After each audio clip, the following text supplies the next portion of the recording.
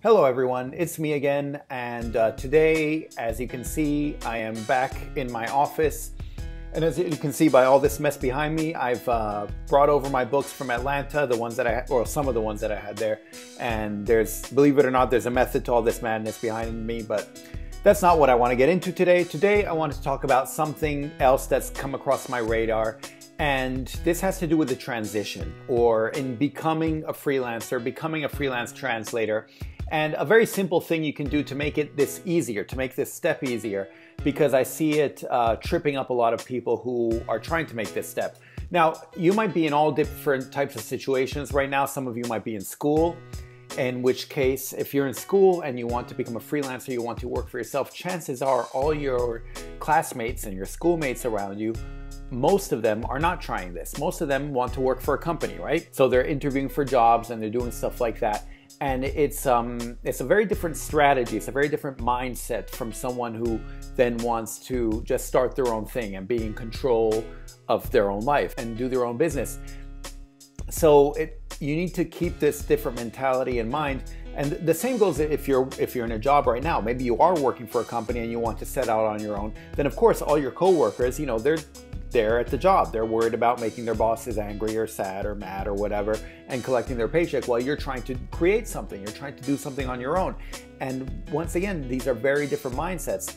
So how can you deal with this? Because very often you'll find yourself reverting back to the other people's mindset. If you keep talking to all your classmates or your coworkers who have this different type of mindset, it's very hard to kind of branch out on your own and stick to it. And so I've found it a lot easier when I basically change the crowd of people I hung out with. I mean, not change it. Obviously, don't drop your friends, but to start hanging out with other people in general. And how do you do this? Well, the easiest way I find is first of all, to go to meetups.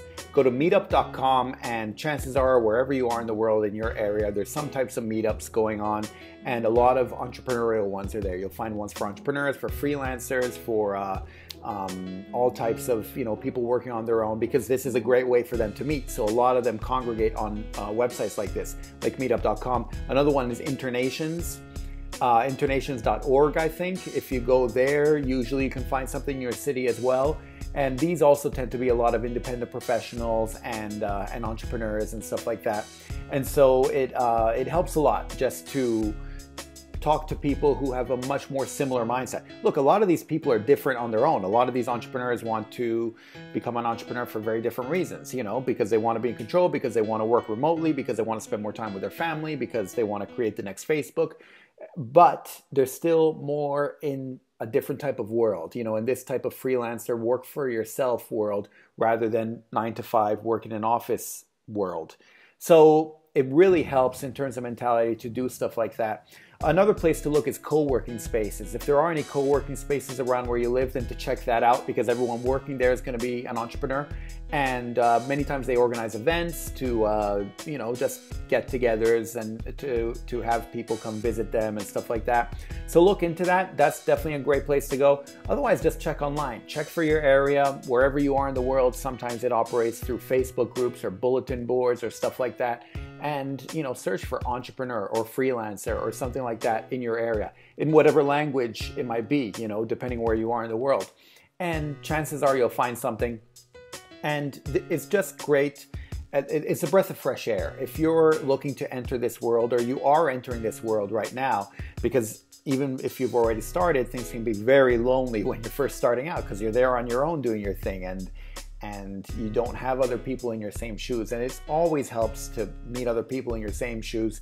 So look up these, well, first of all, I would start with these websites, the meetup.com and Internations, then look up co-working spaces, and from there on out, just check online. Also, if you go to local coffee shops, many times you'll see people, very often the same people, working on their laptops, working on stuff, and these will often be local entrepreneurs. So, try talking to them maybe and seeing what they know about the scene and, what's going on, and maybe they can help out. I find very often freelancers and entrepreneurs are very helpful, because you're really happy to meet someone else in your same shoes.